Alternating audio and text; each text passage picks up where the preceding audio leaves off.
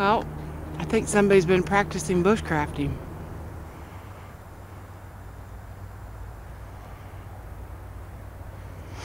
Not a bad job.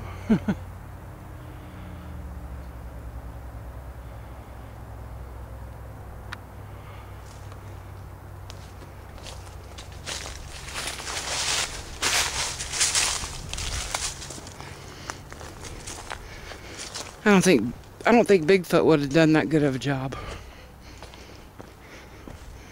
Probably a Boy Scout or something.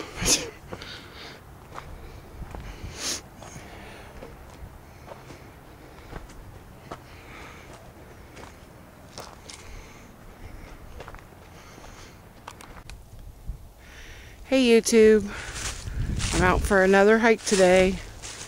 I stopped for lunch and I thought I'd show you some of the cool finds that I found at Menards while I was in there. This is my small tarp, and I got this on sale. They had it marked down.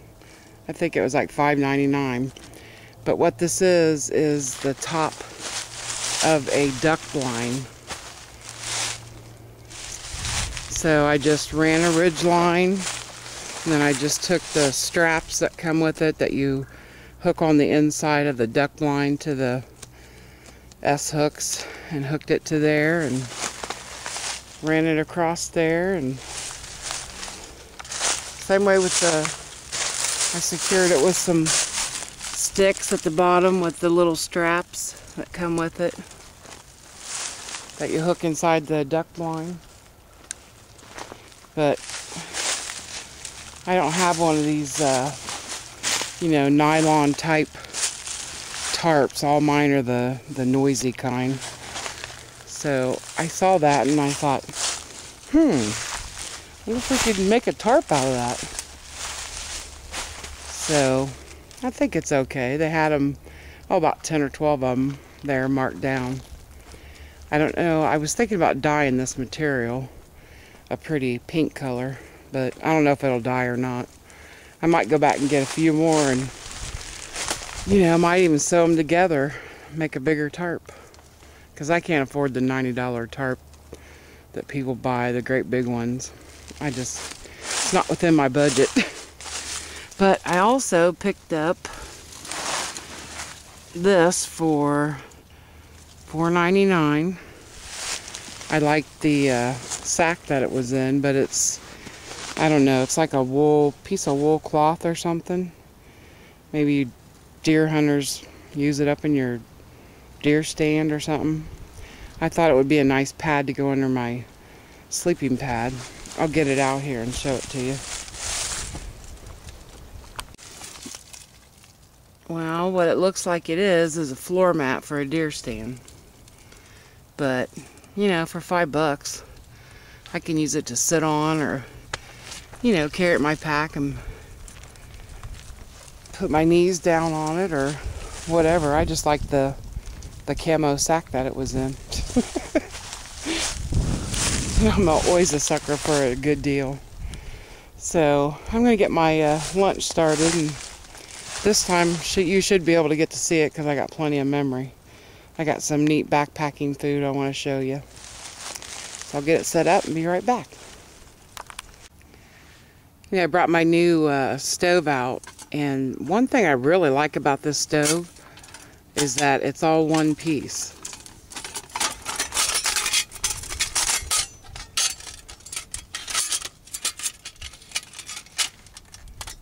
There's no guesswork. It's all one piece. I really like it.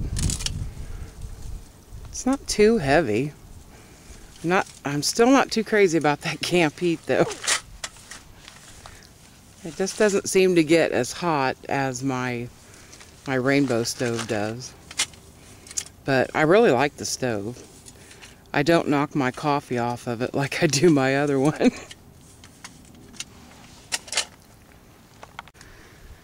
Well, the first thing I wanted to show you was these. I found these Hungry Jack premium hash brown potatoes, and they're in like a milk carton.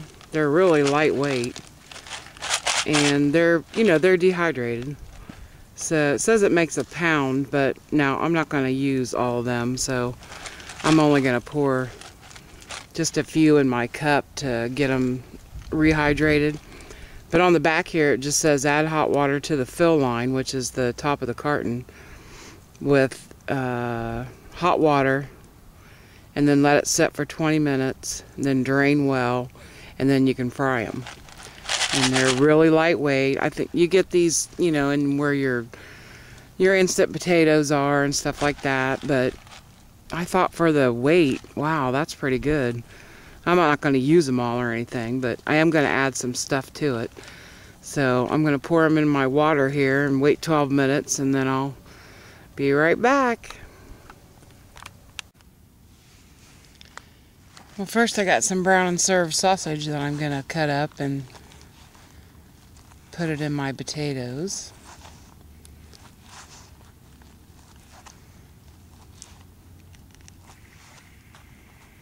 Stuff that's already cooked. I brought it out frozen.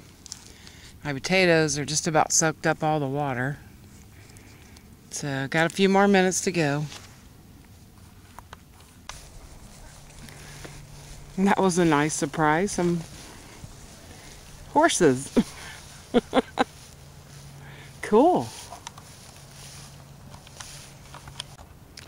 Okay, I got my cup of coffee.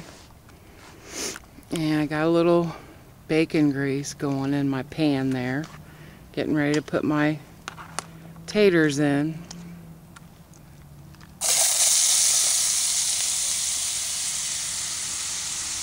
I think I made too many. Oh well, I'll feed it to the birds. Get them stirred up.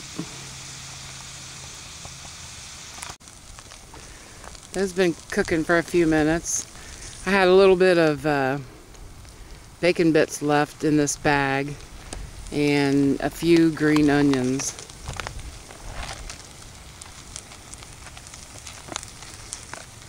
So those are going in.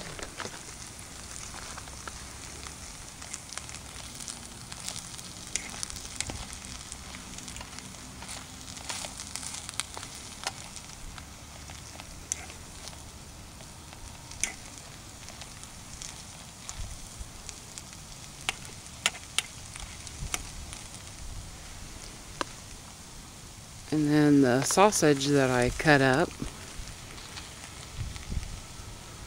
those are going in.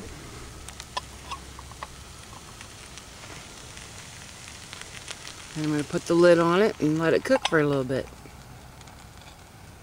Get right back to you. Still cooking.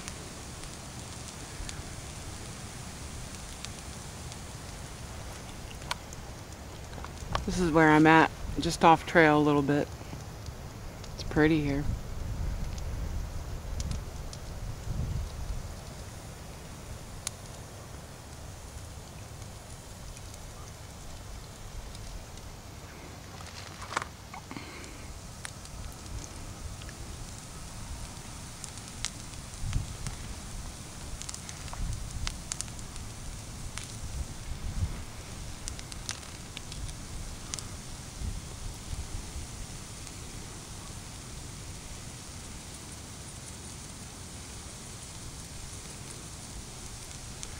Little salt and pepper.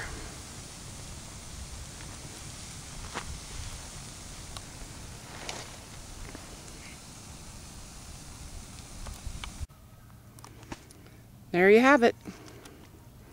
And yes, I already took a bite of it, and it's really good. 12 minutes to hydrate it. I don't know, maybe 10 minutes warming it up, warming everything up. And that's only probably, I don't know, maybe a third of that box. It's not even half. It makes a nice lunch. I think it was about $1, I think $1.19 for that box. Probably get 2 or 3 meals out of it. It says it makes a pound of potatoes. All right, I'm gonna eat my lunch and we'll get back to the hike. Thanks for watching.